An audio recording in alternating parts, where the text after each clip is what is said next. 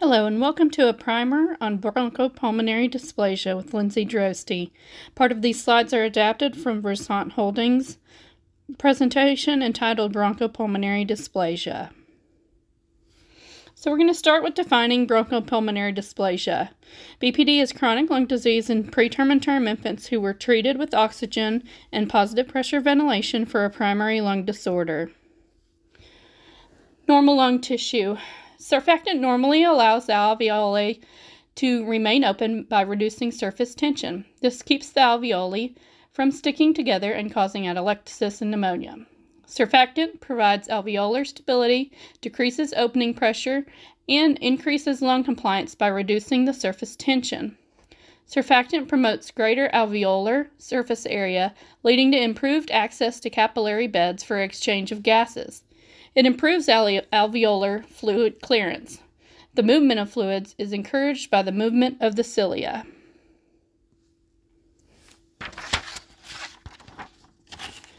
In premature lung tissue, the lung tissue lacks surfactant, which causes the alveoli to stick together and collapse. Although surfactant production begins in the second trimester, quantities are not sufficient until the last month of gestation, about 36 weeks. The result of the sticky surface inside the lungs can be devastating. However, since the development of artificial surfactant, the outcome for extremely premature infants has greatly improved. The result is a decrease in the adherence of the lung tissue and decreased rigidity of the lungs. But this does not correct the underlying immaturity of the lungs, which lack the number and size of cilia to facilitate the exchange of gases and fluids.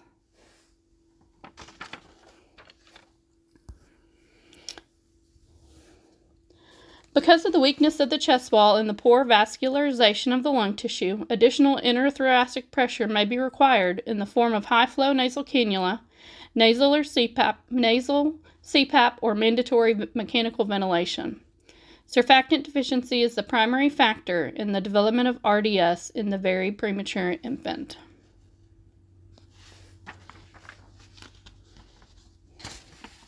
When a premature baby is born, increased oxygen concentrations may be administered to help them transition from fetal to extrauterine circulation. From there, they may be placed on a mechanical ventilator, and hopefully they're administered artificial surfactant.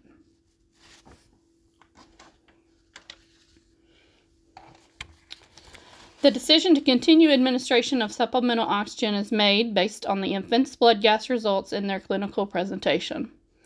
The least possible trauma to the infant and the lungs is the preferred choice. That's where you will see and hear about first intention, which is getting an extremely premature or premature infant on the oscillator ventilator or the jet ventilator first.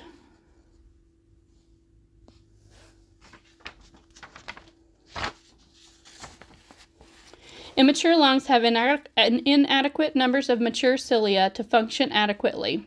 The inclusion of supplemental oxygen causes more damage to the tissue, resulting in a decreased number of available cilia needed for the exchange of gases and fluids. Disruption of capillary beds further decreases the efficiency of this exchange.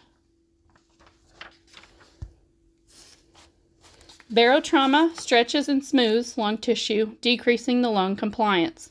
Barotrauma ruptures alveoli, leading to blebs, pulmonary interstitial emphysema, also known as PIE, and pneumothorax. Barotrauma damages capillaries, causing albumin to leak into the alveoli, which decreases the exchange of gas and fluid and further reduces lung compliance. These changes are visible on X-ray, and the results begin a vicious cycle of increasing oxygen and pressure requirements. Changing X-rays show the progression from the ground glass appearance to the dilated alveoli and blebs of PIE, then into atelectasis, and lastly patchy fluid-filled alveoli of BPD.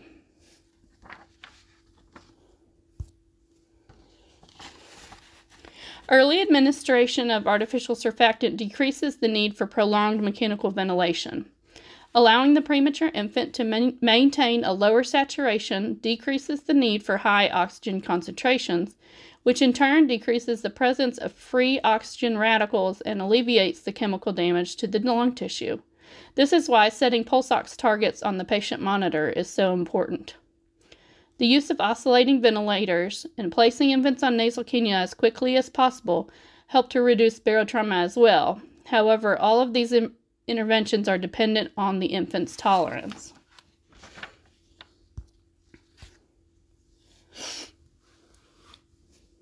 Studies have shown that fluid weight gain in the early postnatal period of an extremely low birth weight infant causes increased lung fluid and therefore increases vascular resistance. However, in this same period, poor nutrition is detrimental to the developing lung, and this causes somewhat of a dilemma for practitioners involved in their care. Another problem is maintaining systemic blood pressure while controlling pulmonary vascular resistance.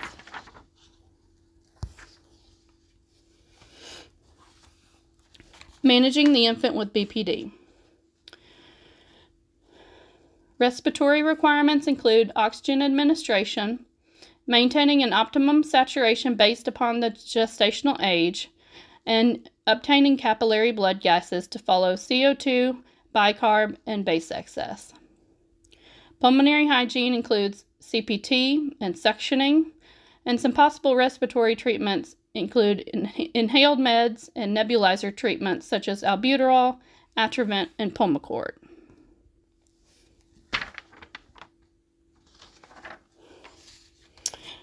Now we'll get into some facility-specific information. You may have seen some of our patients recently or heard about them going on BPD ventilator settings. This can happen as early as 1 month of age and include a higher PEEP. That's where you may see an infant on PEEPs in the teens and up to a PEEP of 20. Longer inspiratory times, lower respiratory rates, and larger tidal volumes. NAVA. NAVA is neurally adjusted ventilator assist. The use of NAVA can still be considered in an infant with BPD as long as they have a reliable respiratory drive.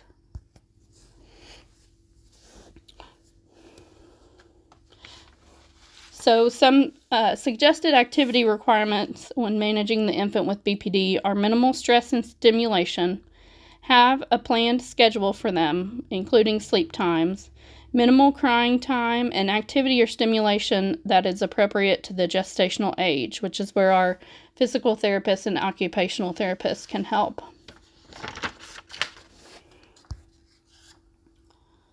Some cardiac considerations.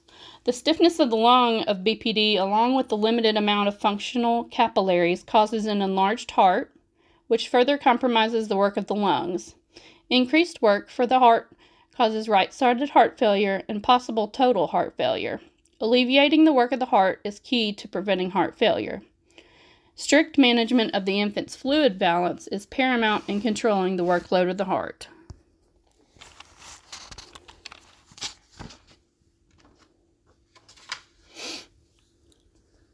Here are some information on the fluid requirements. So you want to give them the minimum requirement and still allow them to grow. You want to make sure that you have accurate weights and keep really good INOs on this patient. You don't want to allow them a lot of free fluids. You want to control insensible water loss. In some ways that a BPD patient might experience insensible water loss are through sweating or crying. And potentially give diuretics for fluid overload and lung disease.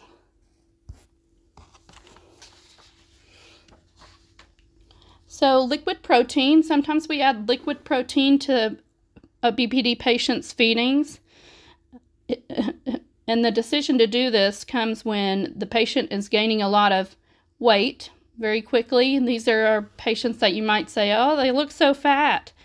Well, that can be a good and a bad thing. You want them to grow, but you want them to grow linearly, which means they need to grow in both weight and height. So those patients that are growing in weight, but not growing with the curve for height, may need liquid protein.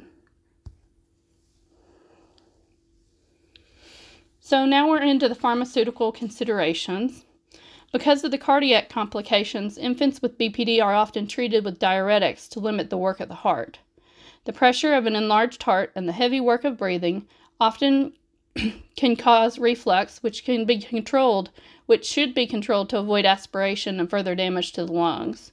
Respiratory stimulants such as caffeine are used to maintain efficient respirations, and steroids would be used to help heal the tissue.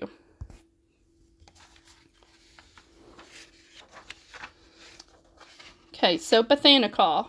Bethanechol is relatively new, and of note here, I want to say that there are no pharmacologic treatment options currently approved by the FDA for treatment of tracheomalacia.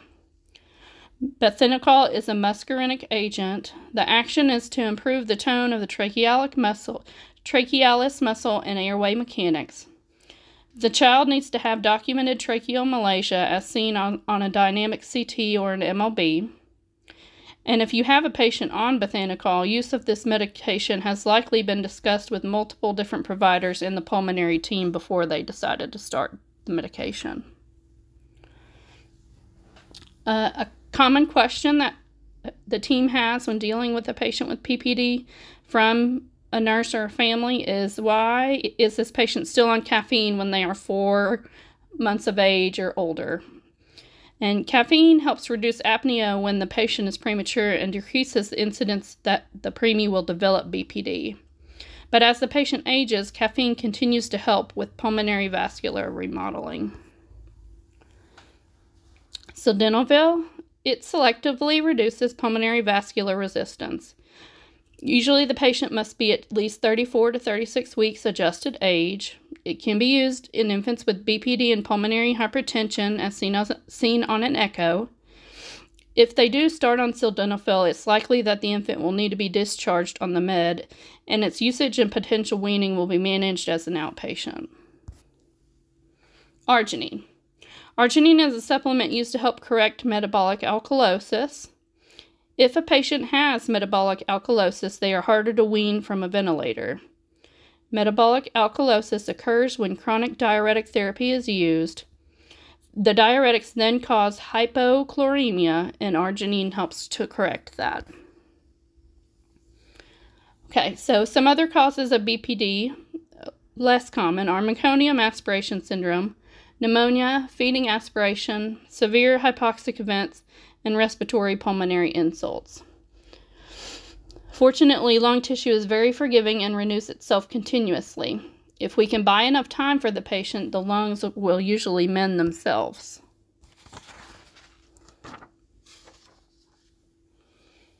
Okay, so lastly, we come to talk about morbidities associated with BPD.